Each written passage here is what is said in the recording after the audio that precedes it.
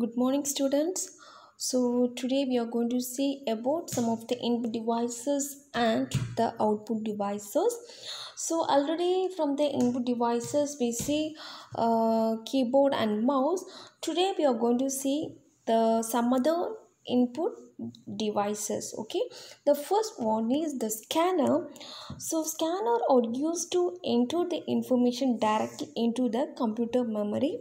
That means by scan we can use the scanner machine for the purpose of scanning the images or any data or informations, and we can save it into the computer memory. So the it works like the Xerox machine. The scanner convert any type of printed or written informations, including the photographs, into the digital format, which can be manipulated by the computer. So the scanner works same like the process of Xerox machine. It will convert all the written informations like photos or words, characters, everything into the digital formats, and it can be then processed by the computer. So this is the so scanner is one of the input devices. Okay, then the next one is the fingerprint scanner. So you all know about the biometric, right? We also used in school also the biometric. So that is the fingerprint scanner. So fingerprint scanner is a fingerprint recognition device used for computer security, equipped with a fingerprint recognition feature that uses biometric technology. So today we are using this technology in many places, in many companies or many schools, many offices. We are using this biometric or the fingerprint scanner because of for the purpose of security. So by using this biometric or fingerprint scanner, there will not be happen any mistakes or any error will not be happen.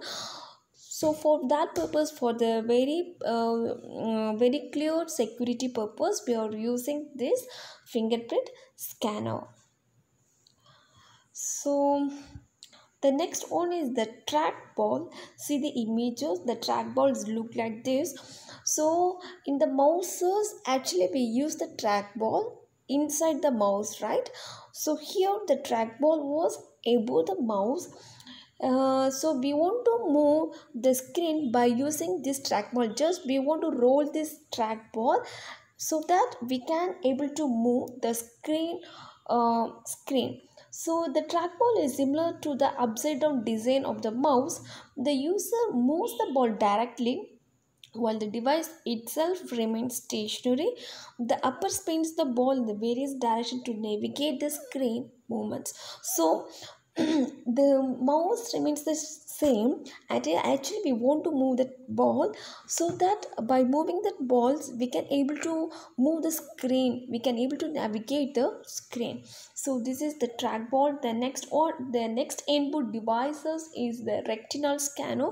Retina means the eye scanner. Okay, so this perform retinal scan, which is a biometric technique that uses unique patterns on a person's retinal blood vessels. So it is also the scan, that means already we saw about the fingerprint scanner. The same way we are using the retinal scanner, that means it will scan the retina means eye blood vessels.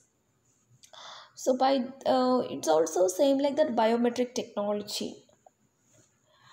The next input devices is the light pen.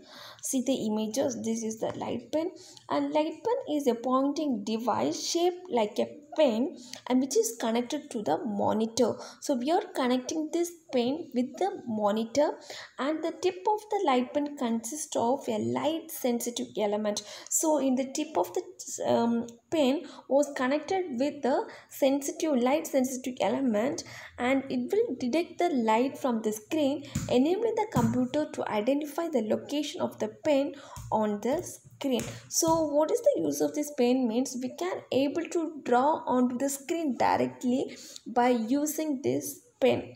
You can say in many films and all. I think these pens are used in some films. That means we can able to write this light pen directly on the screen. By here on the tip of the pen, they're having a light sensitive technology. By that, the it will send the signals to the computer. Okay. So next input devices is the optical character reader. So this scanner is also like a reader, like it will read the characters. It is a device which detect characters. Character means letters printed or written on a paper with OCR. A user can scan a page from the book. So this machine is able to detect a letter or any letters or any characters written on the paper. It can able to scan any pages from books. The computer will recognize the character in the page as letters and punctuation marks and stores. So the computer what will do by scanning the letters, the computer will scan the letters on the punctuation marks used on that books, and it will store it in the computer. So the scanned document can be edited using a word processor. So this is one of the input device. The next input device is the barcode scanner or the barcode reader and the QR code reader.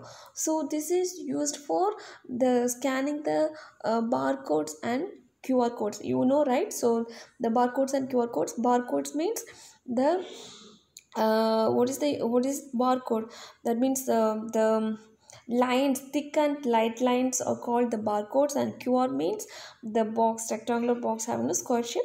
So that is the QR code. So these machines are used to scan the barcode and QR code. The next one is the voice input system. That means it's like mic. So microphone serve as the voice input device. It capture the voice data and send it to the what the microphone will do. It will capture the voice. That means it will capture the voice data and it will send the signal to the computer. So all these are the input devices. That means we can able to give the input, and again it will send that input to the computer and it will store in the computer. So here it will what the input we are giving to this microphone, the voice input, it will take the voice input and it will store in the computer. Then using the microphone along with the speech recognition software can offer a completely new approach to the input information into the computer. So this is for capturing the voice. The next input devices is the digital camera. So digital camera means it will capture the images and the videos in digital form. So after it capturing the images and videos, and it will send it to the computer. So when light falls on the chip through the lens, it converts the light rays into the digital format. So when the will fall onto the chip through the lens, when the light falls, it will convert the light rays into the digital format. So this is also one of the input device. Then the touch screen. Touch screen means you while we are going to any malls means you can see this touch screen. So here the touch screen is a display device that allows the user to interact with the computer by using the finger. So you can communicate with that computer by using your finger, by touching. If by touching with your finger you can able to change the icon, or you can able to select the places, everything, right? So this is the use of touch screen. It can be quite useful as an alternative to the mouse or keyboard for navigating a graphical user interface. So yes, so instead of mouse or instead of keyboard we can use this touch screen keyboard. So used on the touch screens are used on a wide variety of devices such as computers, laptops, monitors, smartphones, tablets, cash register and information caches. Even in mobile now we are using the touch screen, right? So all these are the input devices of a computer. The next one is the keyer. Keyer means it has the many keys. Keyer is a device for signaling by hand. By using the hand, we are sending the signals. So modern keys have a large number of switches, but not as many as full-size keyboard. So it have many keys, but not like the keyboard. Keyboard have many keys, right? Not like the keyboard, but actually the key has keys, that means um, number of switches. Typically this number is between 4 and 15. A key differ from the keyboard which has no board, but the keys are arranged in a cluster. So what is the differences between keyboard and key means? Here has no board. We are clicking the key by using our fingers. We are handling it with our hand, with our fingers.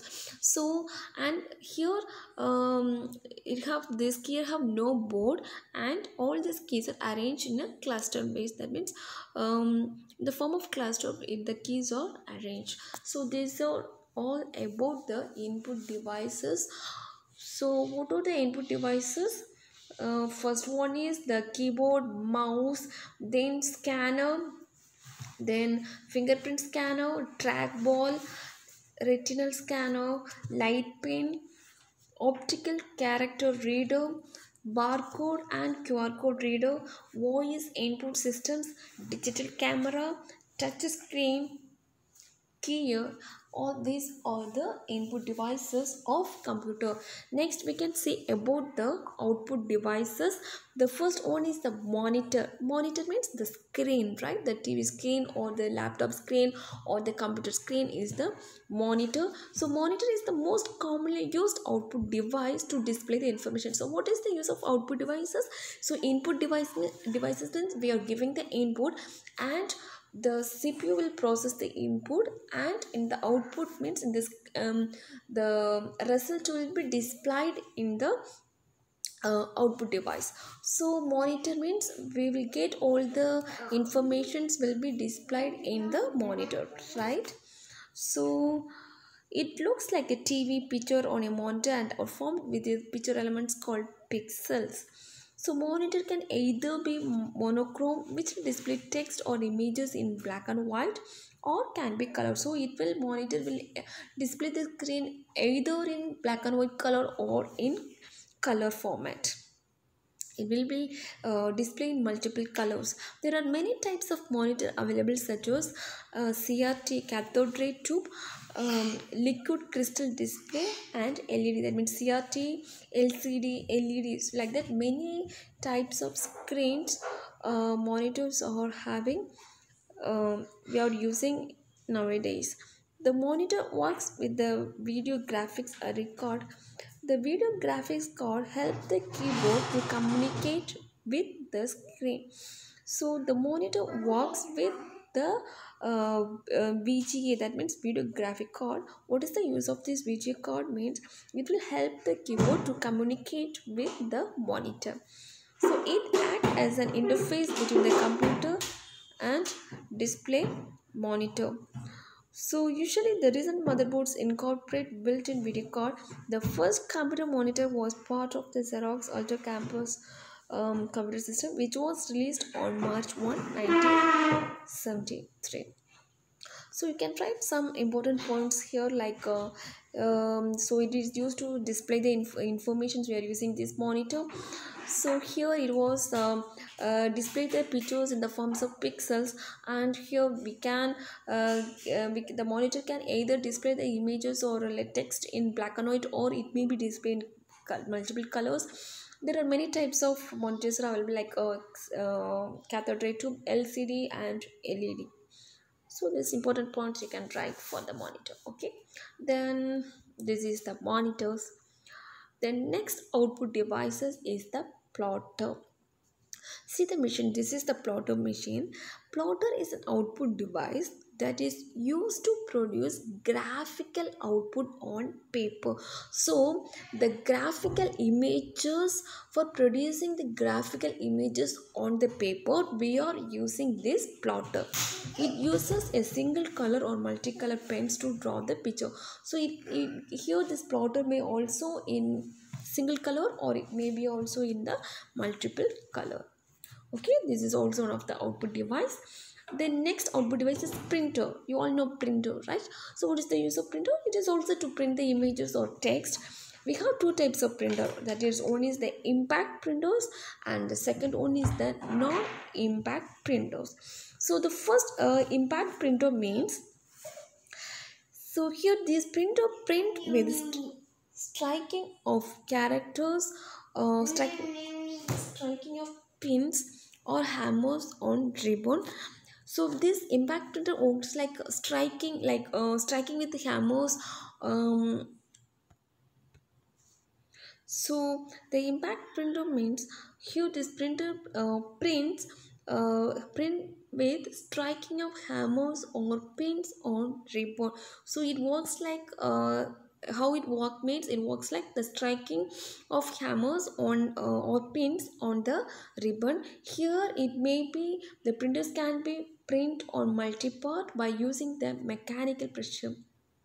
So print by using the carbon paper by using mechanical pressure. That means by machine, by pressing or by striking, the letters will be print on the paper. So here we can divide this impact printer into two types: dot matrix printer and the line matrix printer. So dot matrix printer means here the dot matrix printer print using a fixed number of pins. Okay, so dot matrix means it will print using fixed number of pins. So the each dot is produced by a tiny metal rod called as wire or pin, which works by the power of a tiny electromagnet or solenoid, either directly or through a set of small levers. So here it generally prints one line of text at a time. So the second point we can write for that matrix is it print one line of text at a time. At a time it can able to print one line. The printing speed of this printer or varies from 30 to 1550 cp. So what is dot matrix printer? Here the dot matrix printer will print for a fixed number of pins or wires. Here it will print only one line at a time, and the speed varies between 30 to 1550 cps, that is character per second.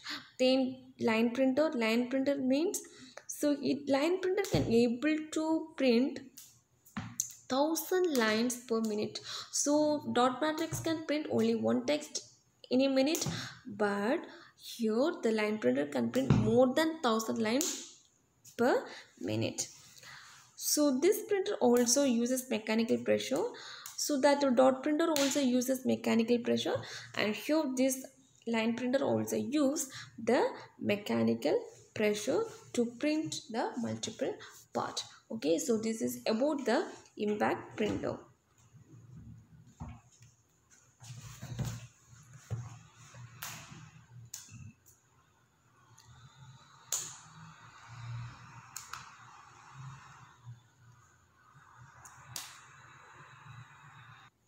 Next is the non-impact printer. So non-impact printer, this printer do not using striking mechanism for printing. They uses electrostatic or laser technology. So this non-impact printer using electrostatic or laser technology, while the impact printer using the mechanical pressure, that means striking mechanism for printing. But here the non-impact printer using electrostatic or laser technology for printing the text. Here the speed of this printer are better than the impact printer. It is faster than the impact printer. Here we are having two types, the laser printer and inkjet printer. So first one is the laser printer. So laser printer means it mostly work this similar technology used by photocopiers. It makes the laser beam scan and back and forth across a drum inside the printer, building up a pattern. I think you all know, right, this laser printer. You all may have seen this laser printer. So how we want to keep the paper onto the top of the printer, and by giving how many how many print we want to take, but we want to click in the system or machines, then we can take the printout, right?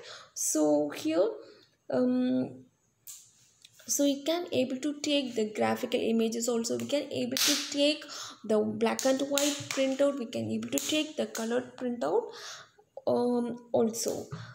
So here, this it can able to take approximately, we can print 100 pages per minute. So using this laser printer we can print 100 pages per minute. So this is about the laser printer. Then inkjet printer means, so the inkjet printer, here we are using the colored you are using the colored cartridges which combine magenta, yellow and cyan. So for the inkjet printer we are using color combinations like magenta, yellow and cyan links to create the color tones. So a black cartridge is all used for monochrome output. So inkjet printers work by spraying ionized ink at the sheet of the paper. So here the inkjet printer was working based on the inks we are that means we are filled inside the printer. So by what are the colors we are using here? Magenta, yellow and cyan colors. By this spraying of these inks, we can able to print the images or the text. So the speed of this inkjet printer was ranges from 1 to 20 paper per minute. Okay, so these are the output devices of the computer. So what all the output devices we have seen till now? Monitor, then plotter, then scanner. So we can able to, sorry, printer. So there are two types of printer: impact printer and non-impact printer. In impact printer we have two types: dot matrix printer and the line matrix printer. Again the non-impact printer, so it was non-impact printer works based on the electrostatic technology. Here we have two types, that is laser printer and the inkjet printer. And the next output devices was the speaker, is also one of the output device. What is the use? I think you all know about speaker, right? You know the uses of speaker. What is, it will produce the voice output.